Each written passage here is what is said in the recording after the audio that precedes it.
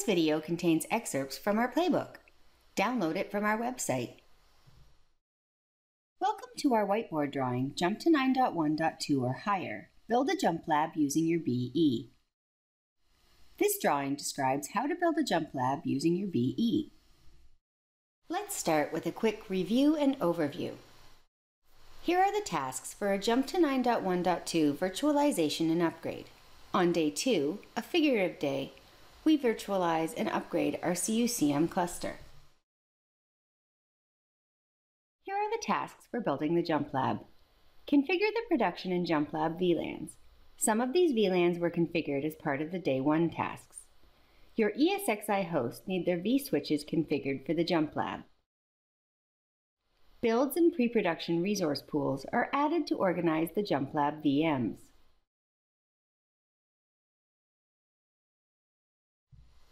For Enterprise 20, our collaboration apps are virtualized and run on networks supported by the Production Collab A and Production Collab B VLANs.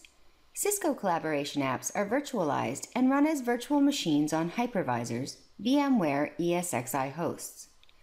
The ESXi hosts are installed and configured on C-Series servers. Enterprise 20 uses the BE6000 medium density server C220 M3S SFF TRC number 2. Deployment of other C-Series servers are very similar, and we'll discuss other options as soon as we can. Enterprise 20 is the model enterprise used in the A-Bay lab environment to illustrate BE and C-Series deployment, configuration, and ongoing administration. Our jump environment has VLANs that are routed and VLANs that are not. The VLANs that are routed are current production VLANs. The VLANs that are not routed represent our sandbox. See our Jump Lab VLANs drawing for a detailed discussion of these VLANs. For an HA deployment, we need 2 servers. For larger deployments, we may need more than 2 servers. The upstream switch ports are all configured identically. The vSwitches are also configured the same. The first thing to do is configure the production and jump lab VLANs. The SIMC port was configured as a day 1 task. The SIMC port is connected to the production hardware VLAN, so we have access to the server SIMC GUI and to the ESXi host console. Here is the SIMC switch port configuration on the upstream 2960 from day 1. The VM kernel port group and production hypervisor VLAN were configured as a day 1 task. Our ESXi host will be on the production hypervisor VLAN. The 2 LOM ports 0 and 1 are the uplinks for vSwitch 0. These uplinks are configured as trunks and carry the hypervisor VLAN. The networking diagram shown here is for the BE6000 medium density server, but will work for any C-Series having only the LAN on motherboard card. Our Production Collab VLANs will also be carried on the trunks used as uplinks for vSwitch 0. The Production Collab A and Collab B VLANs were added to these trunks as a day 1 task. Here are the VLANs used for base deployment. The Production Hypervisor and Collab A and Collab B VLANs need to be carried on the trunks for the vSwitch 0 uplinks. Here's the Enterprise 20 configuration for the upstream switch ports with no QoS. We need to add a routed enterprise network to the jump lab for access to our jump server. And we need to add the Builds Collab A and Builds Collab B VLANs and the Pre-Production Collab A and Pre-Production Collab B VLANs supporting the builds and pre-production clusters respectively. The trunks to your servers need to carry all of these VLANs. The Production Collab A and Production Collab B VLANs and the Production Hypervisor VLAN are already configured as part of the day 1 tasks. You need to add the routed Enterprise Network VLAN, the Builds Collab A and Builds Collab B VLANs, and the Pre-Production Collab A and Pre-Production Collab B VLANs to the trunks. The native VLAN should be configured as an unused VLAN. The builds and pre-production VLANs only need to be added to the 2 upstream switches. If you have a single C-series, they don't even need to be added there. These are the Enterprise 20 VLANs. Not all VLANs are used for the base deployment. Here's the Enterprise 20 Jump Lab configuration for the upstream switch ports with no QoS. VLANs 205 to 208 only need to be configured on the two upstream switches, not on other switches in the network. If you have only one BE or C series, so no HA, then VLANs 205 to 208 do not need to be configured on the upstream switches. The next thing to do is configure the Jump Lab vSwitches. Access your first ESXi host, Enterprise 20 ESXi-A. Double-click on the vSphere client shortcut. Enter the IP address of your ESXi host and use root and your password to log in.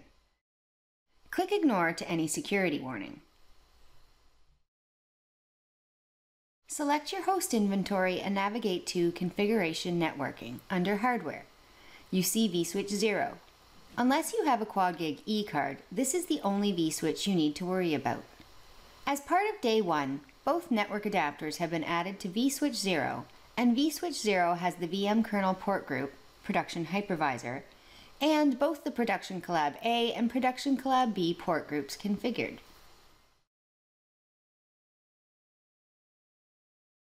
We put the Collab apps on VM-NIC 1 and other traffic on VM-NIC 0. In this way, we isolate the collaboration traffic from VM kernel traffic and other traffic at the same time as providing redundant uplinks. Here are the common NIC teaming settings we configured in Day 1. Load balancing. This setting doesn't matter because we have only one active adapter per port group. Network failover detection. Set this to beacon probing. Notify switches. Set this to yes. And failback. Enterprise 20 sets this to no. Here are the port groups configured on Day 1. The VM kernel port group, which we named Production Hypervisor, and the Production Collab A and Production Collab B port groups. We need port groups defined for the Routed Enterprise Network VLAN, the Builds Collab A and Builds Collab B VLANs, and the Pre-Production Collab A and Collab B VLANs. Select your host in inventory and navigate to Configuration Networking under Hardware. You see vSwitch 0. Click Properties to continue with the configuration.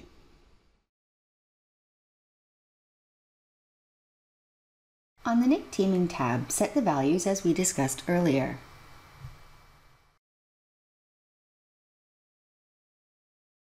You want to be safe. Change the VLANs for the Production Collab A and Production Collab B to an unused VLAN for now. If a VNIC is accidentally put in the Production VLAN, it won't be able to do any harm. Navigate back to the Ports tab of vSwitch 0. Select Production Collab A and click Edit. We need to add the new port groups. We'll also add a port group called Dead, which has access to nothing. Navigate back to the Ports tab of vSwitch 0 Properties. Click Add to add the Builds Collab A port group.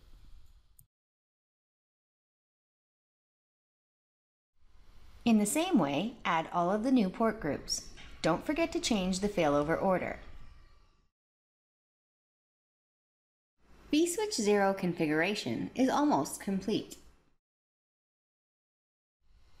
Navigate back to the Ports tab of vSwitch 0 Properties. Click Add to add the port group Routed Enterprise Network. The next thing to do is configure the builds and pre-production resource pools. We'll build 2 resource pools to keep things organized. Our builds cluster VMs go in the builds resource pool, and the pre-production cluster VMs go in the pre-production resource pool. Right-click on your host in Inventory and click New Resource Pool.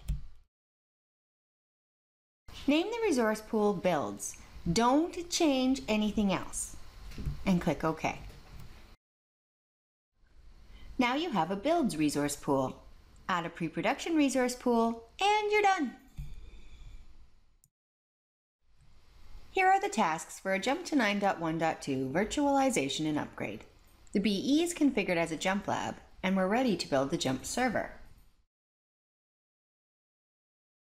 Coming up next, Day 2, Jump to 9.1.2 or higher, build Jump lab server.